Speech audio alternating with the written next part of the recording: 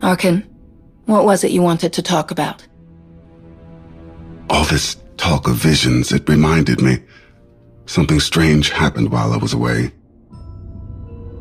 As I searched Darth Maul's ruins, every step I took felt so familiar. Like I had been there before. Darth Null was captured from that place by the Emperor. Did your father, when he was Valkorian, did he ever return there? If he had, he would have never allowed me to accompany him. Something I'm grateful for now. It was confusing, distressingly so. I was so certain I had stood on the surface of that empty world, even though I could not remember when or why. I spoke with Sonoray about this sense of familiarity.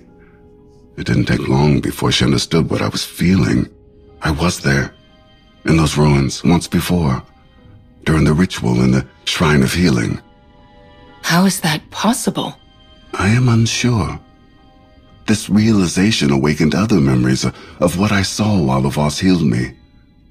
I believed they were dreams at the time, but Sonoray believes otherwise. She says they were visions. Why do you sound so concerned? Something like this isn't beyond your abilities. This was different. In the ritual, the mystics infused part of their spirit with yours. It is not uncommon for a mystic's gifts to be shared with the one they are cleansing. They open my mind to unreachable distances. The past. What may happen. What never will. In truth, it is all still a blur. It was as if I lived decades in the span of hours. I saw centuries worth of horrors committed by my father. I felt the rage and the cruelty born of my desperation to please him. The suffering and the devastation I caused, it was all made plain to me.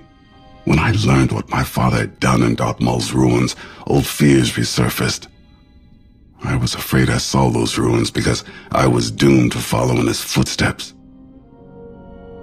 But in my vision, I also saw a place by your side, and what I needed to become, to be worthy of it.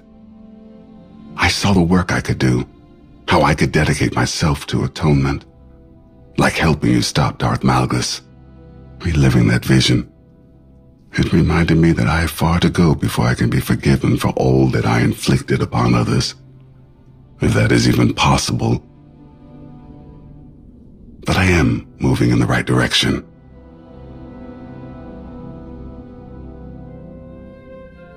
Now you see what I see. Your strength, your sincerity. It was always in you, Arcann, and I know it may not seem like it, but you don't have to do any of this alone. I'm yours, whenever you need me. Not one day has passed at your side where I felt alone.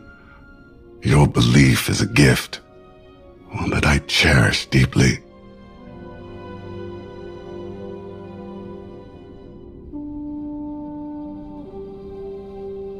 You are so captivating.